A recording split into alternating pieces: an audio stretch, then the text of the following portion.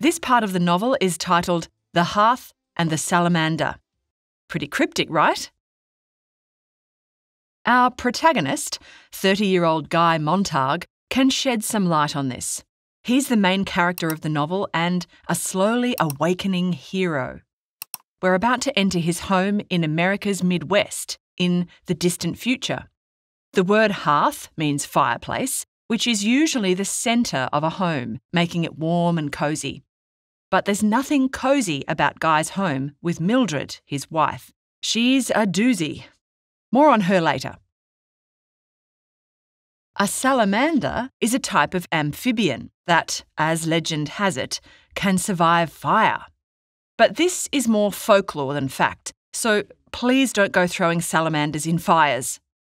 In Fahrenheit 451, fire trucks are called salamanders, and firemen have salamander logos on their uniforms. That's what Guy does for a living. He's a fireman. But not the kind of fireman you're probably familiar with. Guy loves watching things burn. He starts fires by burning books with a hose that spouts kerosene, not water. Believe it or not, that's his job. Guy even wears a helmet with the number 451 on it. That's the temperature at which paper burns. Even as he burns precious works of literature, our hero is always smiling. In fact, Guy hardly ever stops smiling. That's because he hasn't started thinking yet. Not much of a traditional hero, is he? One day after work, Guy meets someone who will change his life, 17-year-old Clarice McClellan. It's an odd meeting, as if she's been waiting for him.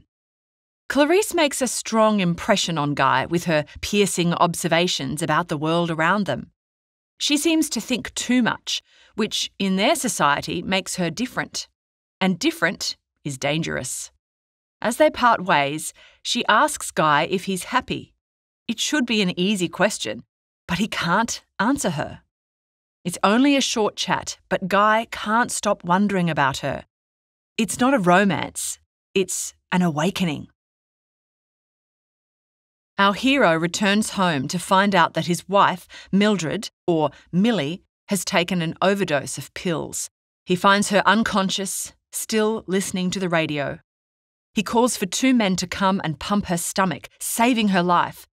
They're not doctors, they're technicians who routinely do 9 or 10 house calls like this every night. What a sick society. The next morning, Millie denies it ever happened. All she wants to talk about is television. All she thinks about is television. Who needs marriage when you can watch screens all day? Have you checked your screen time lately?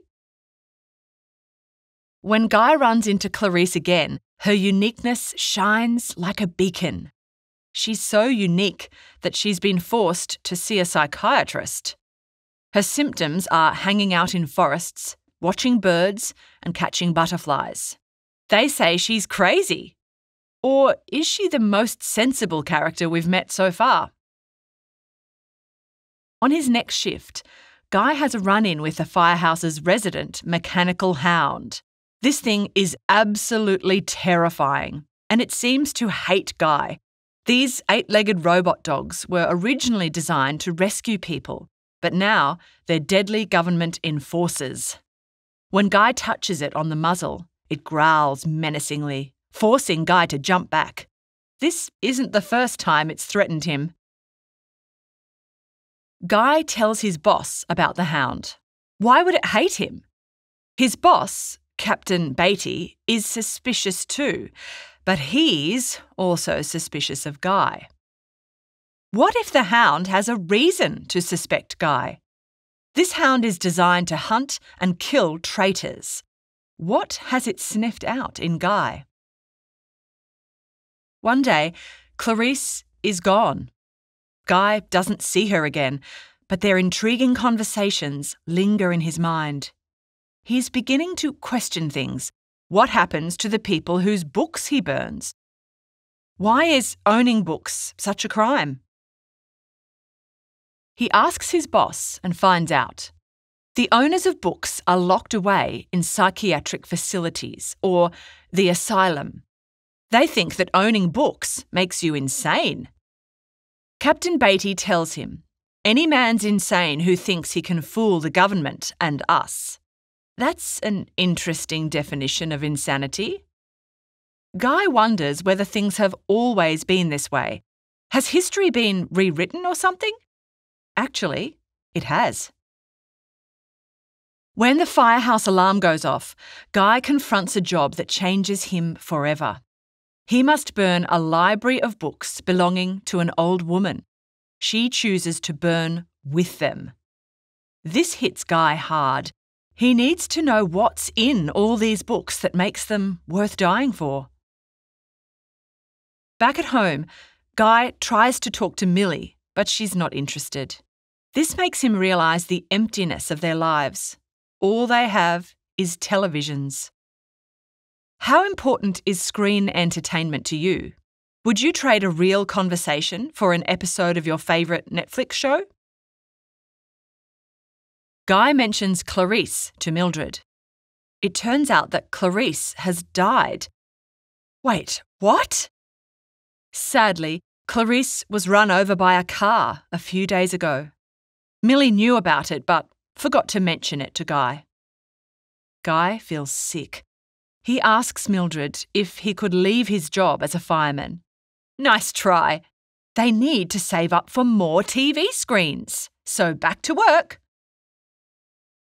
The world has shifted and Guy isn't the same. He's even got a hidden book. He stole one from the old lady's house. Looks like our hero is headed for hot water. Captain Beatty is concerned about Guy and preempts his plan to call in sick. Since burning the old lady, Guy's showing symptoms of independent thought and emotion. We can't have that. So Captain Beatty shows up at Guy's house for a chat.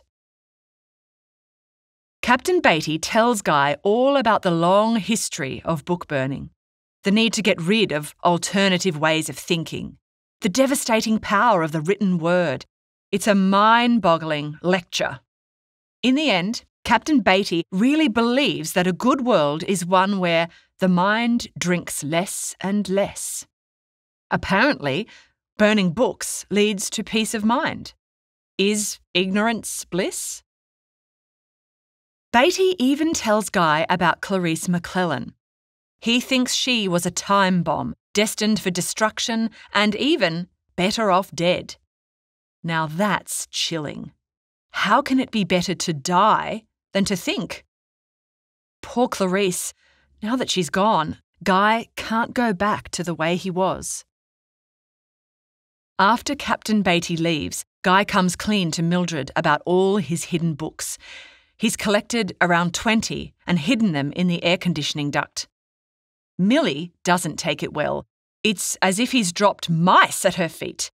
Is there any way she could change her mind about books? It would be funny if it wasn't so sad. Guy wants Mildred to think about the mess the world is in. She could join him in his quest. The moment has arrived. But wait a minute. There's a knock on their door. Captain Beatty's back. Guy tells Mildred not to answer the door, and she becomes frightened.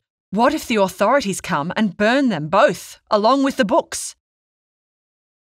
Then something beautiful happens. At last. Guy reads Mildred a line from Gulliver's Travels, a famous and very forbidden novel by a man named Jonathan Swift. Could this be their first step towards freedom? Or has Guy sealed their doom?